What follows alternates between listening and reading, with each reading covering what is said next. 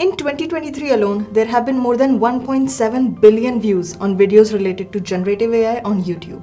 But here are a few updates that you should know about. Starting with number 1, Meta announced a release of a new tool called Code Llama that generates and discusses code via text prompts. This open source LLM supports popular programming languages like Python and JavaScript. Secondly, the UPI system is enabling AI chatbots that will conduct transactions. Initially supporting Hindi and English, with more languages to follow, this will enhance cashless payment inclusivity. And lastly, a recent report by IBM suggests that 40% of global workforce has to reskill themselves in the next 3 years because of AI's impact on global business operations. It is a reminder that retraining yourself can only enhance you, not replace you. And that is all for this month's rundown, but stay tuned for the next month.